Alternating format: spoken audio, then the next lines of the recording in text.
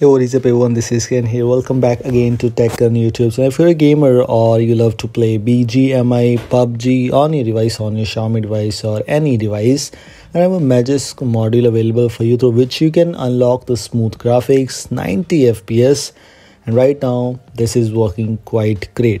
I tried this, and a thing which you should install is this one. This is called 90 FPS unlocker for PUBG. Of course, it's just about users preference. If you want to try it out, you can, and if you don't want to, it's up to you. And if you're looking for the ban or something like that, if it will ban your account, I'm not sure as I'm not a gamer, but still, if you want to give it a try, I will provide the link in the description.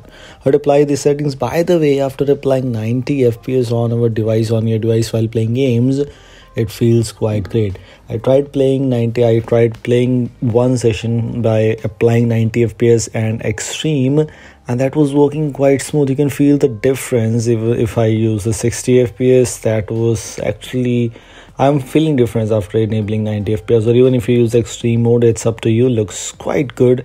And yes, PUBG or BGMI, whatever you want to say, with 90 FPS enabled, seems quite good. By the way, a lot of modules are already available in the market, but we're going to talk about one simple module. By the way, that module has a lot of other things to do, but I'm not going to talk about that. We're just going to talk about one simple thing that you can unlock 90 FPS extreme mode in PUBG or BGMI. And if you're an Indian user, you get the BGMI from Play Store. It's working pretty fine. This is the file which we have: Vortex PUBG anti-reset mod and unlocker. I already have installed it, and now I have removed it to show you that how you can install this thing on your device. By the way, it was quite simple, but it's very simple. Let me show you how you can install this. Move on to your Magisk, move on to storage and click on install from storage. Find out the file where you have downloaded.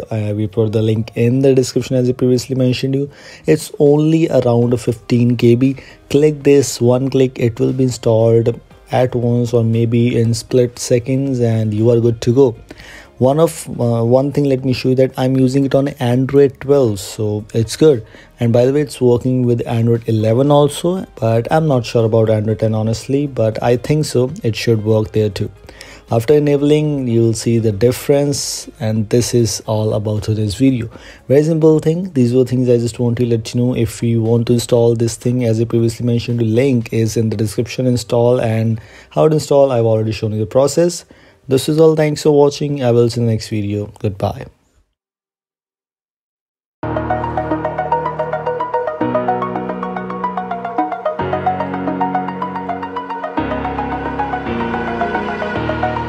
Over the edge, feel like I'm floating through the air.